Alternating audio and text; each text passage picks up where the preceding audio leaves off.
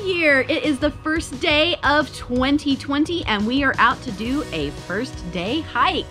It is a spectacular day here in Southwest Missouri, so we decided to hike the red loop of the White River Trail System in Branson, Missouri near Table Rock Lake. It is right across the street from the main entrance of the state park, and we're excited to check out this loop, so come along. So the White River Valley Trail System is made up of 4 different loops that are here in Table Rock State Park. We are at the trailhead for the red loop, which, depending on what you look at, if you look at the trailhead sign and if you look at the actual state park map sign, they have a little bit different of distances. The state park map sign says 2.9 miles. This one says it's 2.5, but you kind of get the idea. And then there are little connector loops that will get you to each next colored loop. You are supposed to travel these in a clockwise fashion. They do request that you do that. But the first 2 loops, the red and the blue, are close to 3-mile loops. The next 2, the orange and the green loops, are a little bit shorter, but it is fun that they all connect together. And according to the official state park map, it says it's 11.75 miles. This one says that it's a total of 10.25. But either way, it gives you lots of different trails to explore right in this area next to Table Rock Lake. So we're gonna head out for the red loop and see what it's like.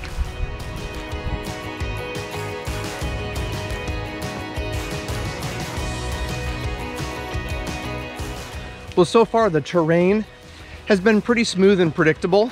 It fortunately is not muddy, and the leaves on the trail have kept it nice and smooth. There are not too many rocks either, so far so good. About 4/10 of a mile into the trail, you're gonna come to a little crossroads, and it's gonna say red loop to the left and advanced to the right. We're sticking with the red loop today to see what it's like. Maybe some other time we'll check out that little advanced crossroads at this part of the trail. One of the great things about hiking in the winter is that there are no bugs, and in Missouri, bugs are a problem when you hike. So we love doing winter hiking, and it's kind of neat because there are no leaves, and normally you love when it's lush and green, but hiking in the winter with leaf off just means that you have great views of everything, and it can be kind of spectacular, and there are usually not very many crowds even on super popular trails. So get yourselves out, try a winter hike.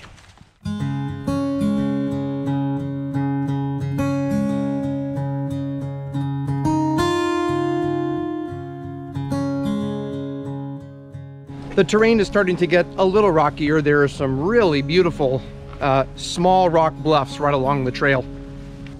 In several spots along the trail, you're gonna find some wet weather creeks that you cross. Nothing is really bad that you have to worry about having proper footwear as far as water shoes or anything, but it is kind of nice to have some water crossings. This spot right here is especially nice because you can see where the water has kind of carved out the limestone and has what they call like a bathtub feature in the rock, which is really neat. We love finding those out on hiking trails. At about 6/10 of a mile into the trail, you're gonna come to another junction where it's gonna tell you to go to the left for the red loop and then to go straight for connector 1. Remember, that's gonna connect you onto one of those other colored loop trails. I really appreciate in Missouri how well the State Parks Department marks the trails. So they've had great signage here. All of the trails have been marked very well with blazes on the trees in the color of the loop, and they've even got a number 1 over here on this tree as well, in addition to the sign to let you know that you're on connector number 1 if you're trying to do the whole loop trail. So we're gonna continue heading left on the red loop trail.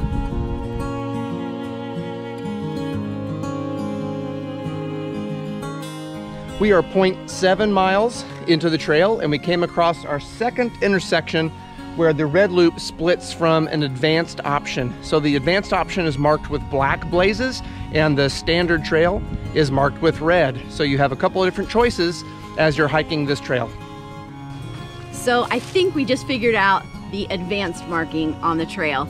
We just had a mountain biker pass us. We forgot that this is a multi-use trail, so you can do mountain biking on this trail. And our best guess is that black advanced marking is for those mountain bikers who want a little bit more of a challenge as they go down the trail.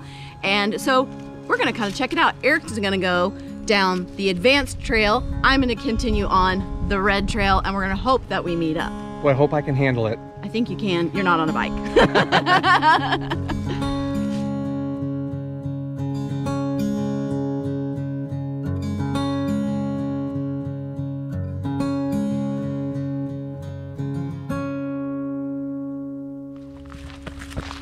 Hey, I know you.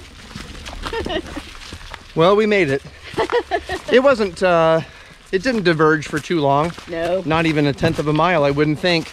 So was your And terrain rougher? Would you guess? only at the very first part. It is clearly less traveled than the main red blazed trail.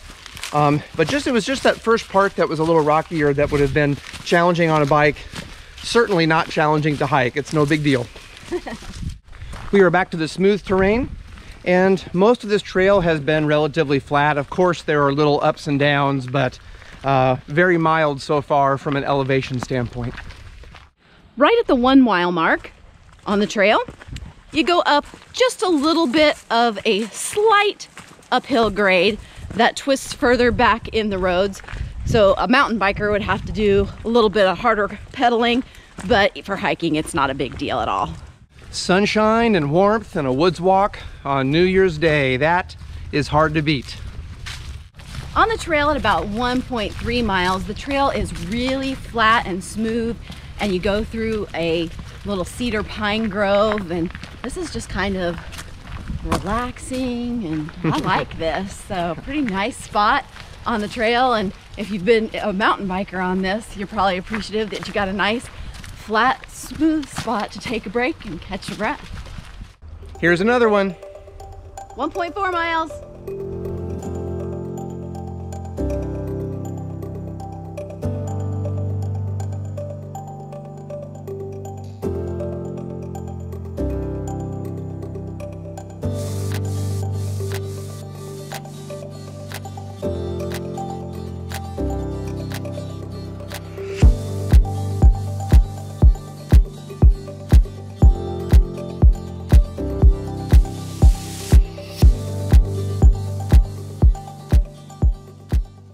After the 2 mile mark, you pass sort of a trickling waterfall, and then it starts a descent. The footing gets a little trickier, so you really have to watch carefully so you don't twist your ankle.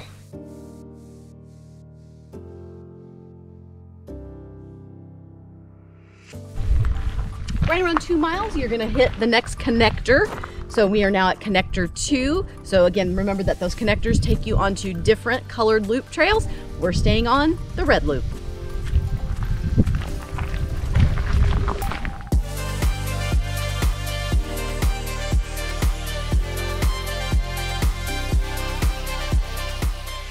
A nice surprise for me on this trail was the fact that after you pass that 2 mile mark, past the connection number 2, you follow this little creek along for quite a ways, and hiking by creeks is one of my favorite things. So bonus for the red loop on this trail.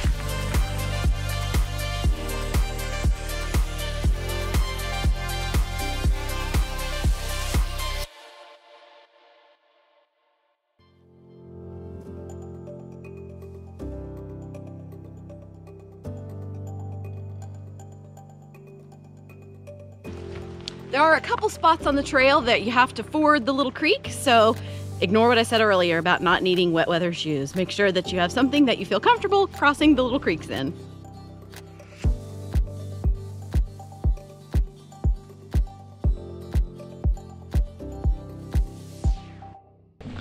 This trail in general is labeled as moderate, and I would agree with that. There are plenty of spots along the trail that are super easy, flat, smooth, and then there are spots that are much rockier and have some incline to deal with. I think if you were on a bike, I would definitely call this moderate plus. For hiking, I would call it moderate to easy. We are just about back, and it's been a good hike. It has. It's really nice. As you come up out of the bottomland area where the creek was, you end up in a little pine thicket. And yes, I said the word thicket. And that will lead you right back to the parking lot. which that is another nice feature that we haven't talked about this trail. It has a really nice large parking lot, plenty of parking, and there's also a vault toilet at the trailhead, which is always convenient, especially if you are a girl when you're getting ready to go out on a hike. So nice trail. It is good. We will be back and we will do this one again, I think. I would think so. It's a great hike through the woods is how I would describe this one. Absolutely. Not a ton of features, no, but I think it's the right length, and you certainly get a lot of the Ozarks beauty on this trail, so we'll give it a thumbs up. Well, thanks for coming along on this hike, and get out and explore, because today is an adventure day.